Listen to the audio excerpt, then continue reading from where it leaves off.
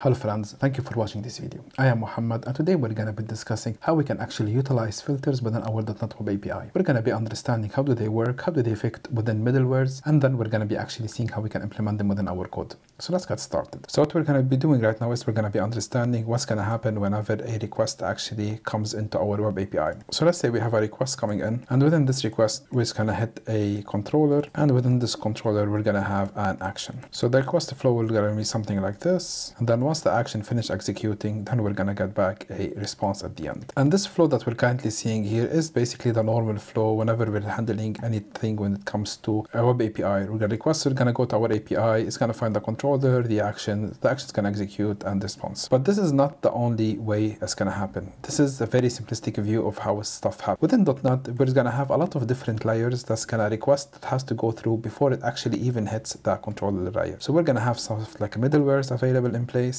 And within those middlewares, the request is going to be basically go through different types of either authentication, authorization, verification, etc. And then it will hit the controllers. So we can see here that within our .NET, there's a lot of different middlewares that actually might intercept the call before it actually execute or actually reach the controller. And all of this we have discussed previously, how actually middlewares comes into place and how do they work in conjunction with our controllers and action. So on top of that, we're going to be discussing today how we can actually add an extra layer in order for us to actually manage our actions, and this is going to be something called filters. So what we want to do is we want to actually attach a filter to our request, and through that the filter will actually then forward the request to a response, and once the action has finished executing, it's gonna basically then go to the filter, and then instead of the action directly returning the response, then through that the response is gonna go back. And this is what we're gonna be doing today. We're gonna be trying to adding those filters in place, and we're gonna be understanding how they actually work. So what I have here is I have a full example of what's actually gonna happen when a request comes in. So this is a HTTP request coming in. We can see it's gonna hit the middleware. So within the middleware, we're gonna execute some logic. Once it executes the logic, the middleware will forward that request to a second middleware. The second middleware will also take this request. It will execute another logic. So one could be authentication, the other one could be authorization, the third one could be logging. So let's add this here. So we can say this is authentication, this is authorization, this could be logging, this could be background jobs. I don't know, it could be something around those lines. It start executing an async upload, an async background operation. And lastly, for example, here, so we're gonna have authentication, authorization, logging, and the background jobs. And basically we can see here that the request flow is going to go from middleware 1. Once it executes the authentication, it will be forwarded to middleware 2, execute the authorization, forwarded to middleware 3, execute the logging, forwarded to middleware 4, execute the background jobs. And then here we want to actually start executing the request when actually it hits the controller. So here it's going to be the controller. So once it actually hits the controller, what do we want to do? We want to actually run some code before it actually hits the action, which is going to be executing. And this is what we're going to be doing. We're going to be actually seeing how we can build those layers here, filters. And these filters here is going to allow us to actually have much more control about those requests. So we can have filters here for specific types of auditing. We can have filters here for specific types of logging mechanism. We can have specific types of validation that we want to add. So there's a lot of different implementation that we can actually execute on these different types of filters that we want to add. So filters here will play a crucial role into the actual action itself. So all of these different middlewares that we have before, these will be executed for every single request coming in. There is no way around it. It will gonna be,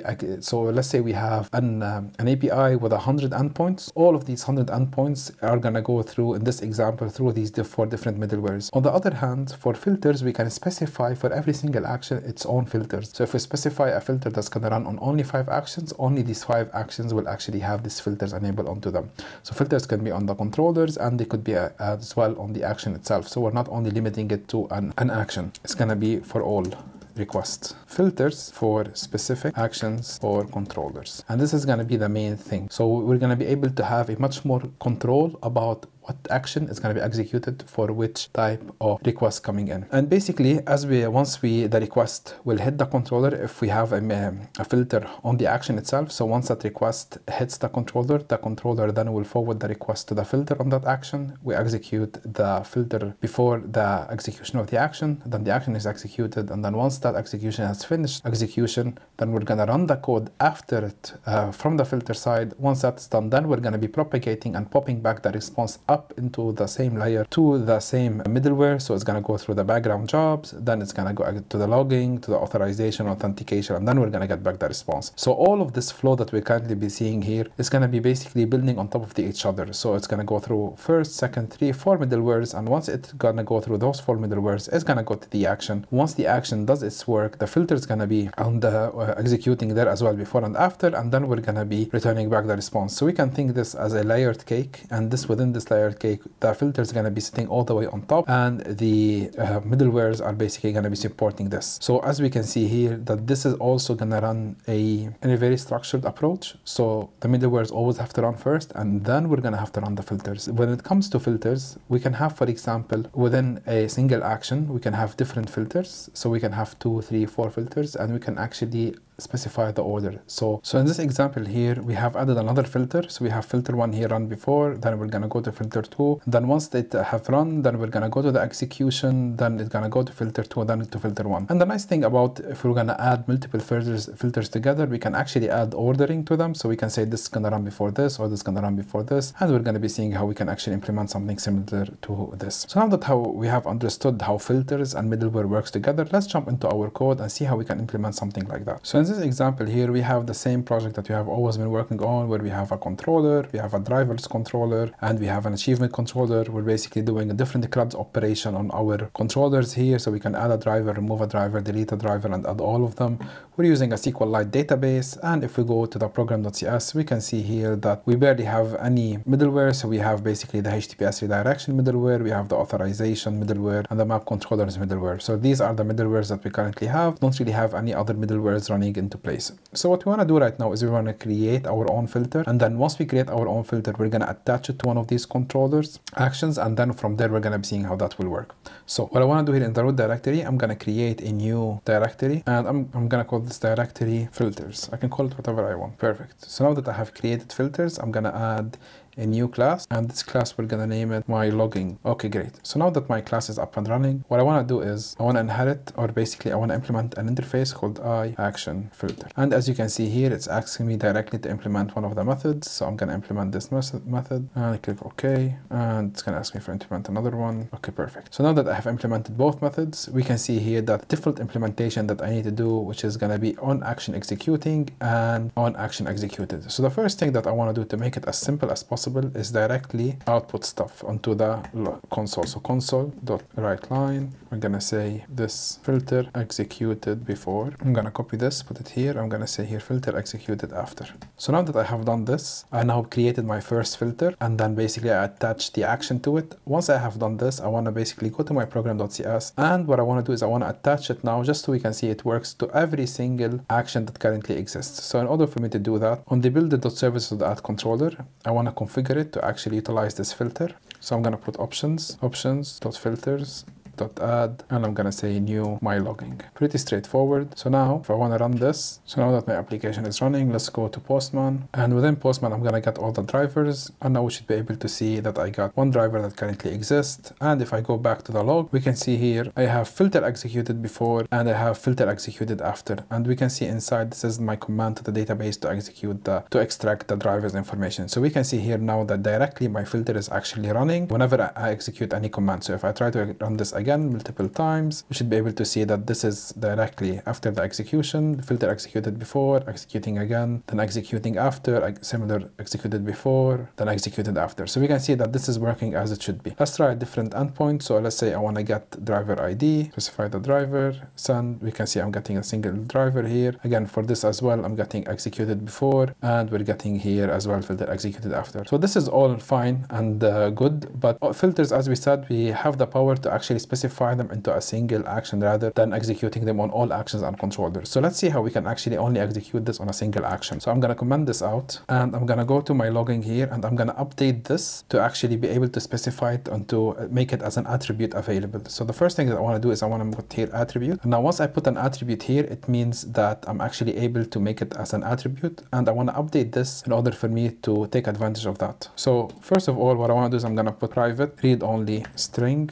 and I'm gonna specify something called a caller name, and then I'm gonna initialize this through the constructor. Okay, perfect. And now once I have done that, what I want to do here is I want to actually specify the caller name. So I'm going to put here string interpolation, and I'm going to specify here that I'm going to use the caller name. Similarly, I'm going to do the same thing here. And now that I've done this, I'm going to go to my drivers controller, and for the get all drivers, which is the one that we have used before, I'm going to add a filter here, and this filter is going to be my logging. And for this, we're going to give it a name, or basically the caller name that we currently specified here. And for this, I'm just going to call it all drivers. So let's run this and see how it's actually going to execute. So now this is running. I'm going to go back to Postman, and if I run this right now, we can see here this is with an ID. I should not be able to see that. So now this is running. I got my response back. If we go back to Postman, we can see here that I did not get that logging inside my console. So now if I remove this and I'm now doing get all drivers, I click on send, we get all drivers here, and we can see here that I got the filter only executed on this. So we can see filter executed before all drivers and filter executed after all drivers. So we can see here that this filter only executed on one single action rather than having it execute on all different actions. So if I try to put this back here, the driver ID that I have, and I try to put it here and click on send, we can see I got back the response, but here we can see the filter did not execute. Okay, perfect. So now that I was able to create the filter only on single action, and I was able to actually pass information to my filter for me to be able to utilize it. Let's see how we can actually have a filter which is going to be async. So here, if I go to my logging filter that I created, let me stop my application. We can see here that everything is running in a synchronous manner. If I want to execute an async one, so I'm going to create a new class. I'm going to call it my logging async. And then here, what I want to do is I'm going to add it as an attribute as I did before. But the one difference that I want to do here is I'm going to put async action filter. And once I have added this, it's going to ask me to actually implement the missing member. And we can see here, instead of having two members, which is on action executing and on action executed, I have one single member. And let me just put this so you can see it on a single line. Within the asynchronous one, I got only one method, and this method is contain a context and contain a next. So here, what I need to do is, in order for me to make this functional, I need to put await next. I need to make this as an async. And now basically what I'm doing here is, if we go back to my diagram, I'm actually allowing this to run in a similar manner to this, where I'm having the next object in order for me to move it from one to another. I'm utilizing this asynchronous approach in order for me to allow the movement of the request from one filter to another. So if I do here like this, console.writeLine, I'm gonna put this before the request goes execute, and we're gonna put after the request execute. And I'm gonna do the same thing as I done here. I'm just gonna copy this so I'm actually able to have a reference to who's calling it, and I'm gonna attach this here, and I'm gonna put here, it's gonna be caller name, make this as an asynchronous, as string interpolation. Similarly here, perfect. So now that I have done this, let's see how we can actually utilize this my logging async. I'm gonna copy this action, I'm gonna copy the name of my class, go to my controllers, and I'm gonna add this only when getting a single driver. So I'm gonna go here to get a single driver. I'm gonna add this here, and then I'm gonna specify my caller name, and I'm gonna say this caller name is gonna be get single driver. So now if I execute this, we can see it's running. If I go back to Postman, now if I get this, run this, we're gonna get Lewis. Perfect. If I go back to rider, we can see here that before the request execute, get single driver, and then after the request execute, get single driver. This is an async filter here. We can see the other one did not come into place.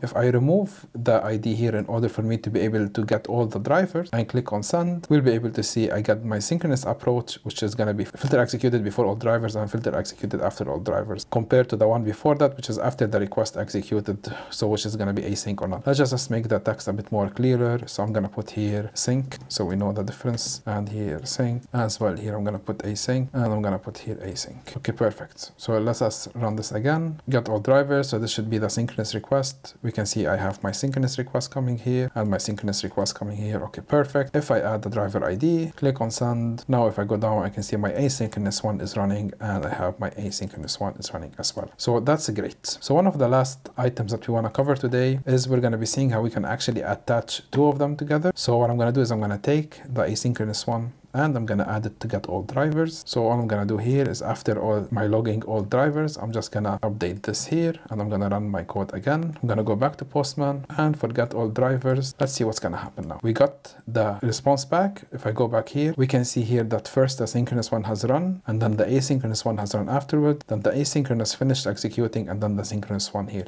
So we can see within this, we are actually able to attach multiple filters together in order for us to get the response that we want and to get the action that we want. And if I change the order of this, so if I put first of my asynchronous and then my synchronous, I'm gonna stop this and I'm gonna run this again, go back to Postman, execute it, get back the response, and now we can see here that the first one has happened, which is the asynchronous one, and then the synchronous one has executed, synchronous finished executing, and the async has executed. Okay, perfect. So within this, we were able to see how filters can actually work in conjunction with middleware in order for us to have much more control about our actions, and basically we're able to specify specific actions to run on a specific request rather than having it run on all of the rather than having it running on all of the incoming requests. Filters allow us to provide much more control on what types of functionalities we want to add to controllers, to actions. We can specify the orders. We can have actually synchronous and asynchronous filters available for us. With that said, I hope this video was helpful. If you have any questions, please make sure to put them in the comments down below. If you'd like to support me, please consider supporting me on Patreon or buying me a coffee. With that said, thank you very much for watching and have a great day.